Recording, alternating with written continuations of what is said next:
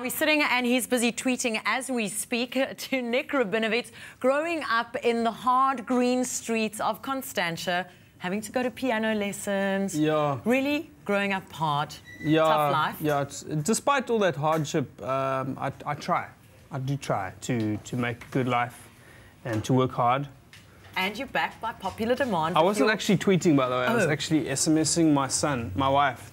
Which one is it? My Your son's son? only 2, so he doesn't quite get the SMS thing, but he can do the iPad. Oh. But I said, just please not to watch the video game. Yeah, because it's got an age restriction. Violence. Violent. So the show that you launched in January is back by popular demand. Stand and Deliver. Yes. Well, actually, nobody actually demanded it, but I thought I'd just do it. But we're calling it popular demand. Okay, so back by popular demand, Stand and Deliver. For people who weren't there in January to see it, yes. Firstly, give us the reasons why you weren't there.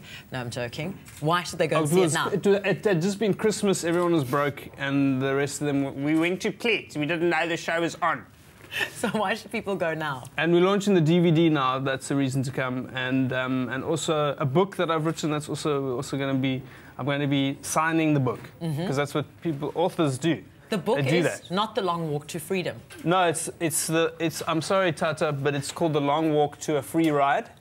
And it's actually it's a study guide for Limpopo matrics. No, it's not. It's not that.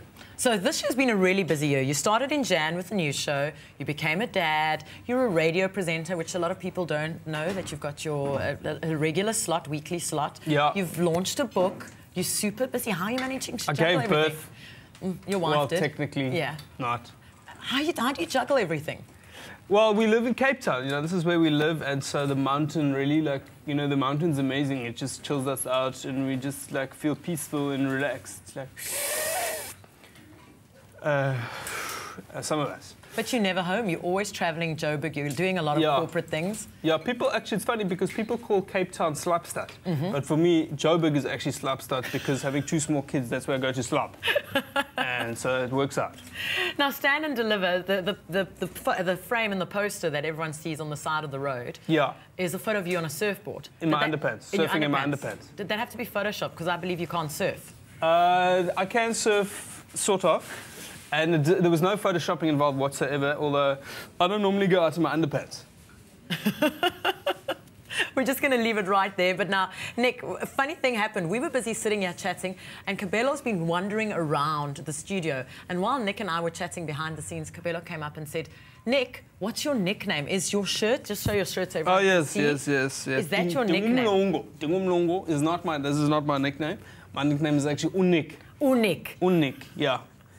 Which is, some people... I actually had a show called Unik. Some people thought it was unique. It's because he's unique. Is it unique? Or is it unique? Is it about Lance Armstrong? I don't know. Well, on that topic, you've got a lot to say about Lance Armstrong. I don't have a lot to say. You just told me now we're going to discuss Lance Armstrong. And then Cabello was like, oh, what is he going to do? He's lost all of his sponsors. Well, and I feel for him because, what did I say? If I lost all of my sponsors, I'd be pretty much where I am now. On the couch at Espresso? Yeah. And are you a rugby supporter? Yes, I love rugby. I've loved rugby since I was 12. I actually wanted to be a rugby player. What position did you want to play? An Afrikaans rugby player. Why is that? I don't know. I think it was my grandparents were boerejode. They grew up in the thing and they all had Afrikaans gepraat, and so I used to practice on my own. I'd commentate on my own games. Daar's boet die bal vir hy wag vir die bal, gee die bal vir hom chef, gee die bal weer vir hom chef, gee die bal vir hom chef en weer vir hom chef. Laat die bal van vorentoe drop, die bal voor ref sê speel aan. Tel die bal weer op hardloop deel van stuk in die hoofveld, stuk en druk hom in die hoekie in die hakkie, wat 'n 3, what a 3. Free. What a free. Now, talking about free, and I'm sure you're sitting at home laughing, how would you like to win yourself one of 2 sets of tickets to see Nik's show? We've got 2 for Cape Town show, and we've got 2 for the Johannesburg show. What are the dates, Nik? Cape Town is this Saturday, which is the 27th of October. And then, the 27th of October. And then November the 10th at the Lyric Theatre. At Gold Reef City. At Gold Reef City. And we've got tickets up for grabs. All you need to do is you need to SMS event, your name and city to 33728, and you can stand a chance. 33728. Yeah. That's like from that other show that Who Shall Not Be Named that you used to present, who we can't talk about because it's the SABC. And that's it, yes. So Nik is going to be staying with us. I'm going to put him in an apron, test out his cooking skills in the espresso kitchen. We'll be back after the break.